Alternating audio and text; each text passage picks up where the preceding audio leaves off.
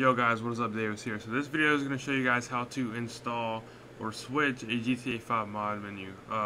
Mainly this video is going to be showing you guys how to switch it, because I got a lot of you guys asking that. So anyway, you're going to need two things. I'm going to show both ways how to do this, with neighborhood and with a USB. So if you have a Mac or something like that, you don't got to worry about neighborhood. So down below, if you're going to use a USB, skip to that part.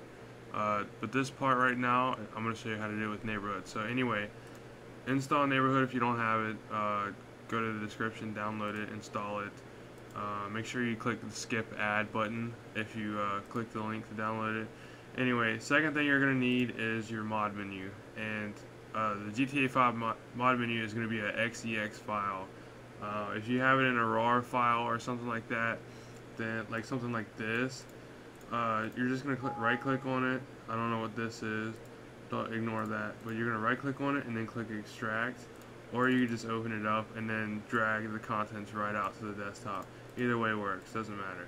Anyway, what you're mainly wanting this .xex file on your desktop. So what you're going to do first is you're going to open up neighborhood, go to JTAG retail hard drive, and right in here is your stuff. And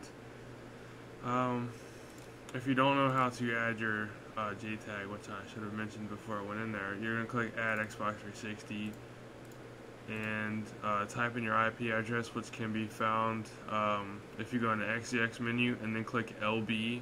The IP address should be like right there somewhere. So anyway, go to JTAG, and so as you can see, I already got Pandora. I got some GTA 5 mod menus on here already, and I want to switch it. So say I have like Pandora or the Purge or whatever, doesn't matter. What you're gonna do is you're gonna drag and drop this over here and click copy and replace if you already have one on here, and you're gonna open this up and you're gonna scroll down to plugins right here, and plugin 2 should usually be your stealth server, which I don't have one set. So whoops.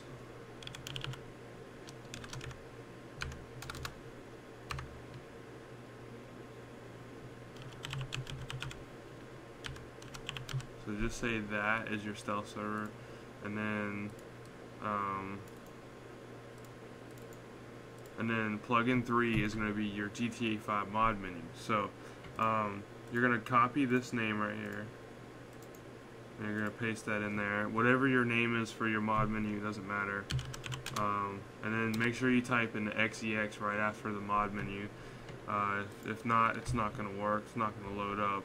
So pretty much this is all you have to do. It's really simple. The plugin 4 should usually be gRPC2, plugin 5 should be XRPC.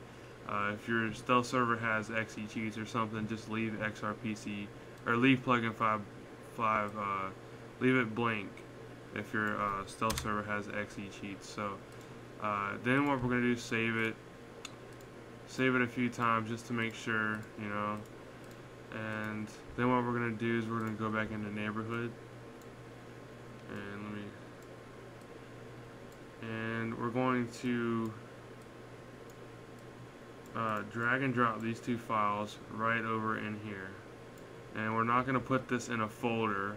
We're just going to drag it and drop it right into the root, and then click yes and replace all. So then we should see it. So there's our launch INI now, and our mod menu that we just put on here. So then what we're going to do is that's pretty much it. All you got to do is restart your console, and your mod menu should be there. The next part is going to be the USB part. So I'm going to stop this and go to that part. Yo guys, so I'm recording on my phone to make this thing a lot faster. So anyway, I got that other video saving right now. So what you're going to need is you're going to need a flash drive. Flash drive looks like this, and you can get these in your McDonald's Happy Meals at your local McDonald's or Wendy's. I'm just kidding, but seriously, you can go get them like at any store. Doesn't really matter which kind it is. anyway, if you have stuff on your removable disk, you're obviously, you're gonna plug it into your computer. And if you have stuff on it, just make a new folder, which is what I'm gonna do. Name it stuff, or name it whatever you want, and I'm just gonna drag and drop that stuff in there to keep it kind of cleaner, and so everything else is kind of easy to find once we start what we're doing. So the files that you're gonna need, obviously, is your mod menu. You're not gonna need neighborhood, so let's put that aside. So you're just gonna need your mod menu. So I don't even need this either. So here's your mod menu. That's your .xex file, and like I explained, if you have your mod menu and it came in like a .rar file like this one, just right click on it and click extract to that, whatever the file name is, and then it will be there, and then you can open up the folder and you can view the stuff. And then basically you're just going to want to drag and drop the XEX onto the desktop, and then you want to drag that XEX into your flash drive just like that. You don't want to put it in a folder. You just want to have it there so you can see it easily. So after that, you're going to take your flash drive. So let me get mine's down here. Okay, so that screen went down. Now we're going to plug it into our console. If I can get it in there.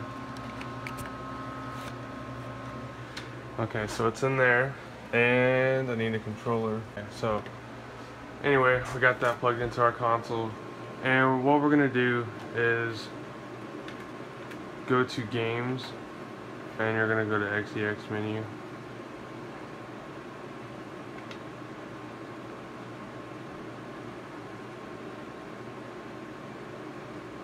And you're gonna want to click RB right here, and then you should see your mod menu right there. So we're gonna click Y on that, click copy, then we're gonna click X and go down to HDD1, and then we're gonna click Y and paste. And that probably won't come up for you, but if it does, just click overwrite or click confirm, whatever. So if we go down here, we should see our mod menu, and there it is.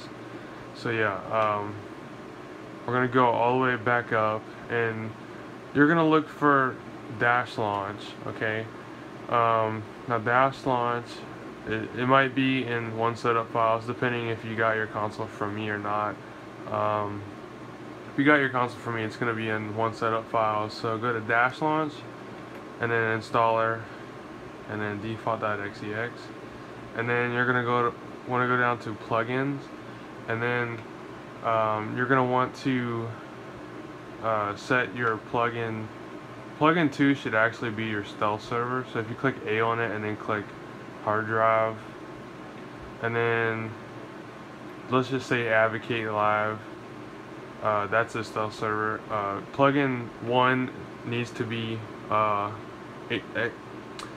Plugin 1 needs to be XBDM, plugin 2 needs to be Advocate, and plugin 3 is your GTA 5 mod menu. So we're just going to go all the way down to the mod menu,